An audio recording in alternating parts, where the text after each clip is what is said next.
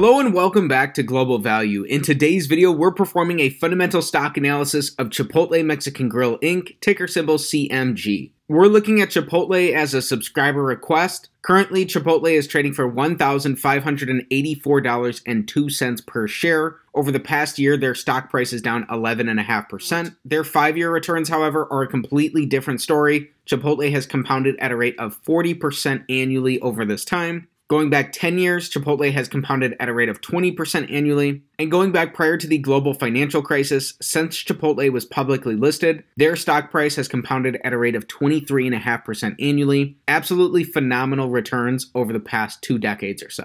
Chipotle is currently trading in between their 52-week high and their 52-week low. There's a little bit of short interest around the business, with just under 4% of their shares outstanding currently sold short. And Chipotle has a pretty big market cap. They're a $43 billion company. For background about the business, Chipotle Mexican Grill is the largest fast casual chain restaurant in the United States, with system-wide sales of $7.5 billion in 2021. The Mexican concept is entirely company-owned, with a footprint of more than 3,000 stores, heavily indexed to the United States, though the firm maintains a small presence in Canada, the United Kingdom, France, and Germany. Chipotle sells burritos, burrito bowls, tacos, quesadillas, and beverages, with a selling proposition built around competitive prices, high-quality food sourcing, speed of service, and convenience. The company generates its revenues entirely from restaurant sales and delivery fees. Chipotle was founded in 1993 and is headquartered in Newport Beach, California. An interesting fact about Chipotle is that it was founded by a chef who originally started selling burritos because he wanted to find a way to make money so that he could open up a different type of restaurant for himself. So Chipotle was his brainchild in doing that, and needless to say, things have gone pretty well for him. Also worth noting, although they don't hold it anymore, McDonald's at one point owned a stake in Chipotle, so some of the systematization of the restaurant was a result of the operational prowess that McDonald's was able to contribute to Chipotle. So for our fundamental analysis today, we are performing the Select 6 analysis, taking a checklist-style approach of 6 standard financial metrics to come to a holistic and beginning understanding of Chipotle based off of their business fundamentals. So this analysis is still a work in progress, and it's an opportunity to learn in public. It's going to continue to improve and get better over time. So with that said, let's get right into today's analysis. Starting things off with metric number 1, we want their average return on capital over the last 5 years to be above 14%. So the reasons for this are that over the long run, over the course of decades, a stock is going to return approximately what its underlying business returns, and these business returns are going to be captured by return on capital, and because the average publicly listed business only earns about a 7% return on capital. So by asking for 14% on average here, we can potentially build in some margin of safety for ourselves based off the overall quality of the business. Chipotle earned very high returns on capital in 2017 and 2018. They had a very scary salmonella scare with their business in 2019 that caused them to really double down on food safety. Then their returns on capital did get hit quite a bit by the pandemic. As a quick service restaurant, the majority of their locations do not have drive-thrus, so they were reliant on pickup orders. However, since the COVID-19 pandemic lockdowns ended, Chipotle's return on capital has rebounded quite nicely. Last year, they earned 14% returns on capital, and over the last 12 months, they've actually earned about 15.5% returns on capital. So even though they've had their ups and downs over this time, it looks like Chipotle is bouncing back strongly from the pandemic, at least in terms of their returns. And over the last 5 years, Chipotle is averaging 15% returns on capital, so just slightly above the mark we were looking for, but this is going to be our first check to start off on metric number 1. Next up for metric number 2, we're taking a high-level overview of the cash coming into the business. We want their revenues, earnings, and free cash flows to have grown over the last 5 years. So this metric is all or nothing in nature. Either all 3 of these are going to be up for a check, or if even one of them is down, this entire metric will be an X. Chipotle has grown their revenues over this time. Currently, their revenues are almost double from where they were at in fiscal 2017. They've also managed to increase their earnings, almost tripling their earnings over this time. And likewise, they fared pretty well with their cash flows. They've been almost able to triple their free cash flows as well. So all 3 of these are up. Very strong growth from Chipotle.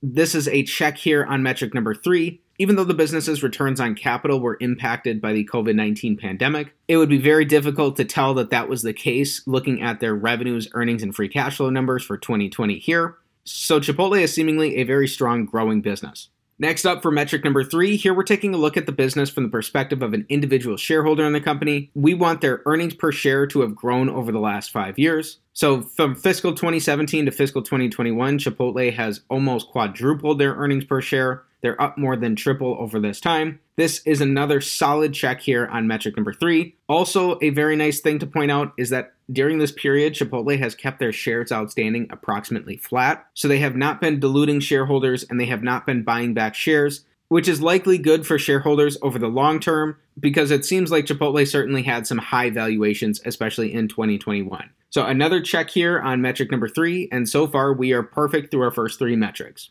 Metric number 4 is very similar. Here we're looking for free cash flow per share growth over the last 5 years. Again, their free cash flows per share have almost tripled. This is just in line with what their free cash flows have done over this time because their shares outstanding are basically flat. Another check here on metric number 4, also worth pointing out, is that over extended periods of time, meaning 10 plus years of data here, we'd ideally want to see a company's earnings and cash flows be roughly the same. And although this is a smaller time period to look at, it does look like that seems to be the case here for Chipotle. Likely a good sign when it comes to the accounting of the business. Again, we're perfect through our first 4 metrics. Next up for metric number 5, we want their net debt, which is long and short-term liabilities minus cash and short-term investments, to be below the amount of free cash flow that Chipotle has produced over the last 5 years. So this will help us evaluate how the business is utilizing leverage. Prior to 2019, Chipotle actually had negative net debt, meaning that after subtracting all of their liabilities, they were left over with cash. They added on quite a bit in 2019, which that could be something that you could check out by reading through their historical 10Ks. They ended 2021 with $2.5 billion in net debt, and currently they have $2.9 billion of net debt. So over this time, when we add up all of their free cash flows, Chipotle has produced $2.1 billion of free cash flow. Unfortunately, that's about $800 million off from where their net debt is currently. So this is going to be an X on metric number 5, as the business looks like it's using just a little bit more leverage than we're necessarily comfortable with. By no means am I an expert on Chipotle, but there are some considerations here that you'd want to take into account. One, it's unclear how Chipotle's potential lease obligations or mortgages would be accounted for in their net debt here. So that's something you would want to dig in and learn more about. Secondly, given some of the qualitative aspects of the company, especially as a restaurant business and one that has all company-owned stores, it's likely the case that even though this is slightly above where we want this to be for our metric, that Chipotle would be in a pretty reasonable position in terms of their leverage, especially given the fact that they produced a lot of free cash flow relative to where they had been at historically last year, and they've continued that same level of free cash flows over their last 12 months. So although this is our first X on metric number 5, it's likely not as bad as it would seem to look. Then for our 6th and final metric, the big metric of them all, we want their average free cash flow to their total enterprise value to give us a yield above 5%. If this is the case, this will give us a slight risk premium to the risk-free rate of the 10-year treasury and give us a potential reason to be interested in the company. We learned that over the last 5 years, Chipotle has produced $2.1 billion in free cash flow, which means that in an average year, they're producing $420 million of free cash flow. Currently, Chipotle has a $46 billion total enterprise value. We're using their total enterprise value here rather than their market cap because it's going to include both their market cap and their net debt position and give us a picture of the business that's more accurate to economic reality, more similar to as if Chipotle was a private business. So to get an average free cash flow at enterprise value yield, when we divide their $420 million of average free cash flows by their $46 billion total enterprise value, that is only going to give us a yield of about 1%. So that's about 3 percentage points under where the 10-year treasury is currently at, and well below that 5% mark we're looking for. So this is going to be another X on metric number 6. Worth pointing out as well is that over their last 12 months, Chipotle has earned about $862 million of free cash flow. So to get a current free cash flow yield, when we divide their $862 million of their last 12 months of free cash flows by their $46 billion total enterprise value, that again only gives us a current free cash flow to enterprise value yield of just about 2%. So on both an average and a current basis, it looks like Chipotle's free cash flow yield relative to their enterprise value would not be offering the risk premium we ideally would be looking for here. Then finally, here we're using a discounted cash flow model to come to a potential fair value for Chipotle. So starting with their current free cash flows of nearly $30 per share, and then assuming a growth stage for the business based off their historical abilities to grow their free cash flows since they became a public business. Historically, they've grown them at a rate of just under 11% annually. So using a growth rate over the next 10 years that mirrors that, and then using a terminal stage over the next 10 years after that, where their growth rate cuts in half.